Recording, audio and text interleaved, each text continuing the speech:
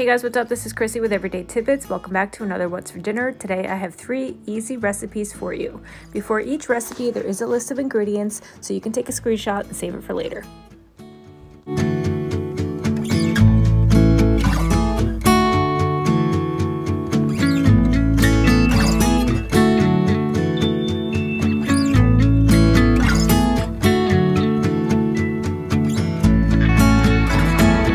The first recipe I have for you is creamy tortellini soup, which I'm making in my Instant Pot, cooked on the slow cooker function.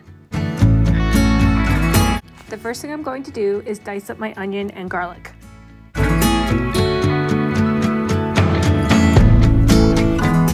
If you have not already, I would love it if you would hit that subscribe button down below and hit the bell notifications so that you're notified every time I post. You can also follow me on Instagram at everyday_tidbits.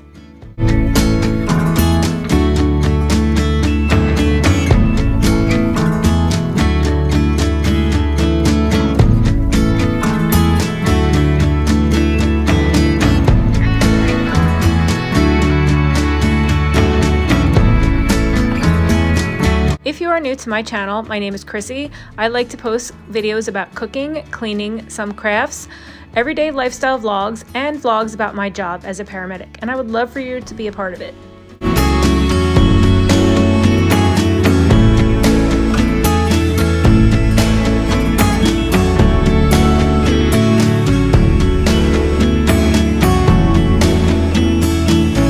Set your pot to the saute function, then add some olive oil so you can saute your onions, your garlic, and brown your sausage until it's fully cooked.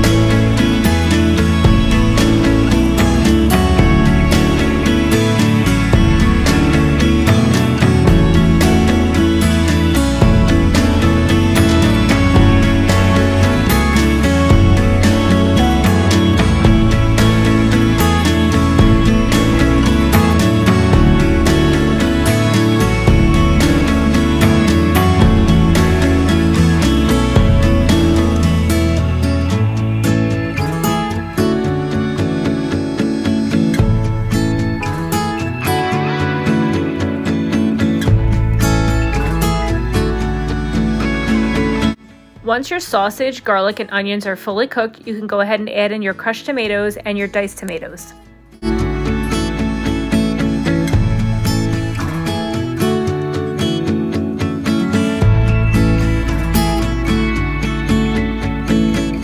Add 4 cups of water and 4 teaspoons of chicken bouillon.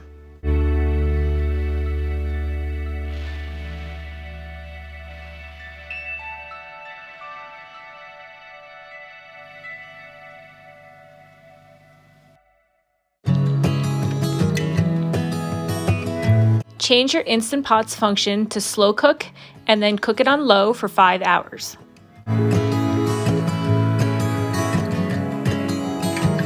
After about 2 hours, cube up your cream cheese and then add that in and give it a good stir.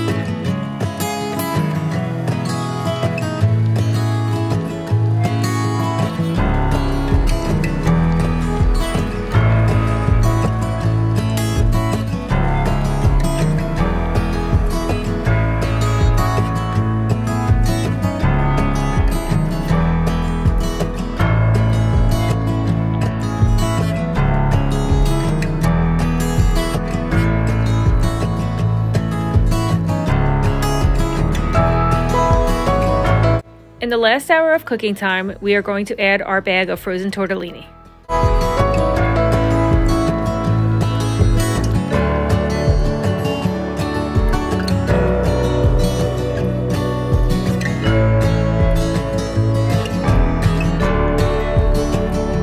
Once that hour is up and just before serving, we're going to add a bag of baby spinach and stir it until it wilts.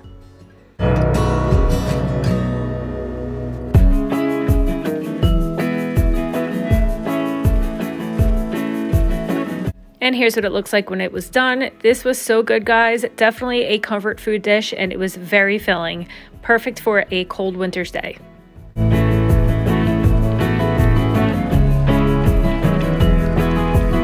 On this particular day, it was beautiful out, so I decided to grill some chicken on the grill. The first thing I did was cut my chicken breasts in half because they were pretty thick, and it gave me 6 chicken breasts.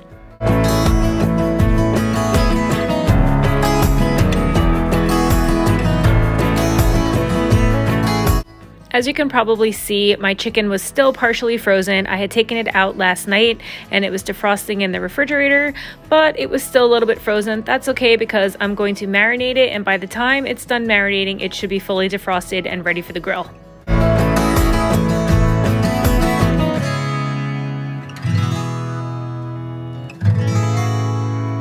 This Lawry's lemon herb and garlic marinade is probably one of my favorites. It's also my daughter's favorite. Every time I make chicken with this marinade, she gobbles it right up. And she's a little bit of a picky eater, so that's saying a lot. So what I'm doing is I'm going to fully immerse my chicken breasts in this marinade, cover it, and refrigerate it for at least 2 to 4 hours.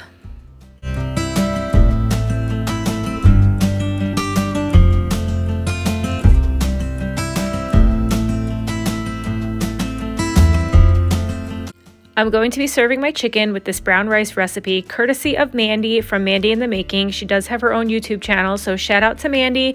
Thank you for this recipe. As you can see here, I am taking a cup of white rice, regular white rice, guys. Do not use long grain rice. I made that mistake and I had to fix it. So anyway, take a cup of regular white rice, rinse it through a colander. Then you're going to add it to a baking dish with 1 can of beef consomme and 1 can of French onion soup.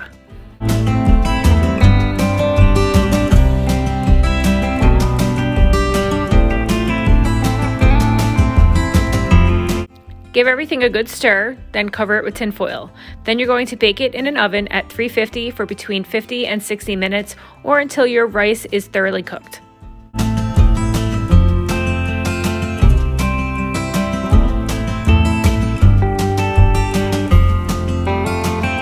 And now it's time to grill our chicken. I am spraying the grill first. This is optional. Some people do, some people don't. I like to spray my grill with a nonstick spray at first. Then I'm going to cook my chicken breast for a couple of minutes on each side.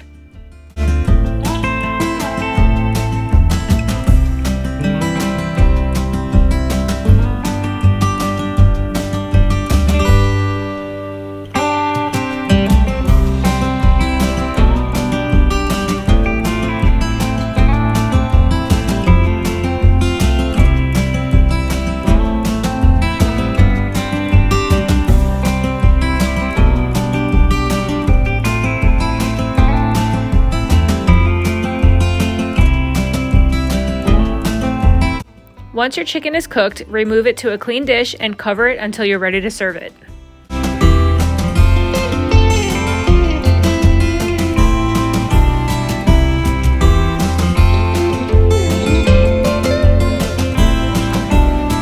I served our chicken and rice with this chopped Caesar salad kit from ShopRite.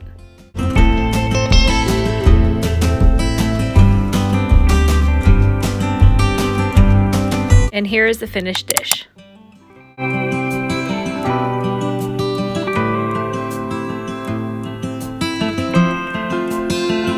The next dish I have for you is a very easy shrimp scampi over fettuccine.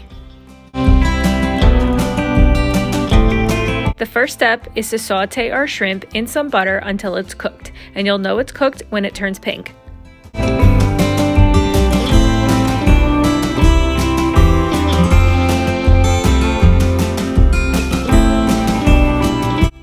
I saw this skillet sauce on the shelf at the supermarket and I was pretty intrigued by it. I wasn't sure how it was going to turn out, but it actually turned out really good. So after your shrimp is cooked, you're just going to add that right on top, just pour it in. That's it. Super easy. I added a little bit of salt and pepper to it and then I gave it a good stir.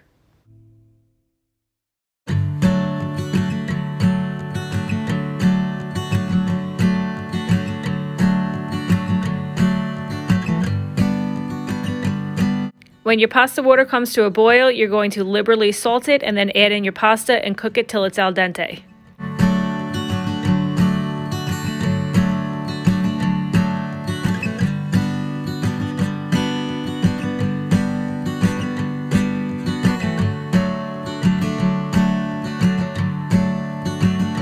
After you drain your pasta, you're going to add it to the pot with the shrimp and give it a good toss, and then you're ready to serve.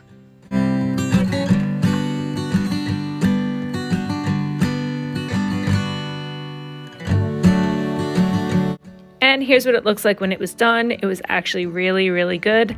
I did sprinkle some parsley on top, and I served it with some garlicky, cheesy Texas toast on the side.